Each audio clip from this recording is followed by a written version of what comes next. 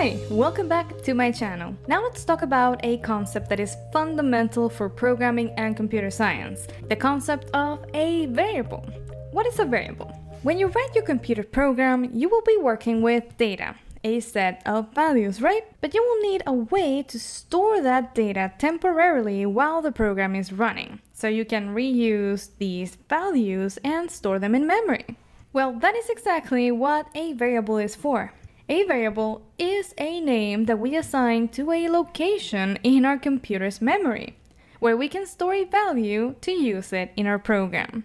So it's basically a name that we're going to assign to a particular location where the value will be stored. And we can use that name throughout our program.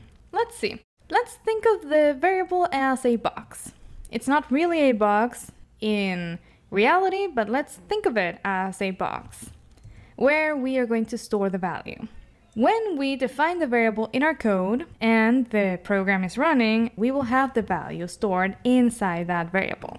And then, if we need to use it, we can just use the name of the variable in our program and we will get the corresponding value. And if we need to, we can also update the current value with a new value.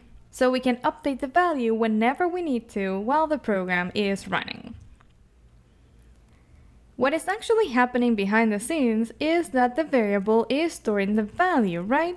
But the value is actually being stored in a particular location in our computer's memory, temporarily while the program is running. So our program knows where to go to find that value. And then we can retrieve it from memory whenever we need to, whenever we use the name of the variable. The variable actually holds the location of the value, okay? It holds the location so we can go there, fetch the value, and then use it in our program.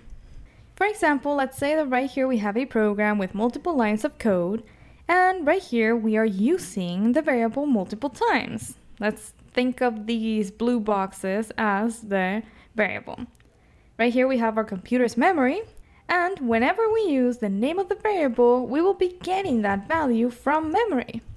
And of course, the value can be updated, so it's not necessarily the same value at all of these lines of code. And that is the basic concept of a variable. Remember, it's a way to store a value temporarily while the program is running. This is how we can define a variable in JavaScript.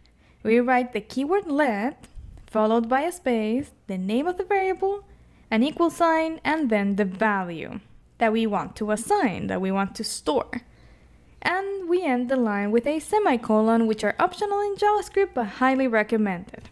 We can also use the keyword var instead of let, or use the keyword const instead of let or var. Each one of them has slight differences, and I will cover their differences in a video on the channel.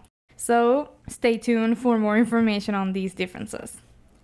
But either one of these options is valid, okay? Usually we write let unless there is a specific reason to use var or const. So this would be the most frequent syntax for defining a variable in JavaScript. This is an example. We write let, followed by the name of the variable, an equal sign, and then the value. In this case, we have a string with the content Nora. So we will be storing that string in memory, and we can use this value whenever we need to by using the name of the variable in our program. Great, so that is the basic concept of a variable. Thank you for watching. If you like this video, please consider liking and subscribing, and I will see you in the next video.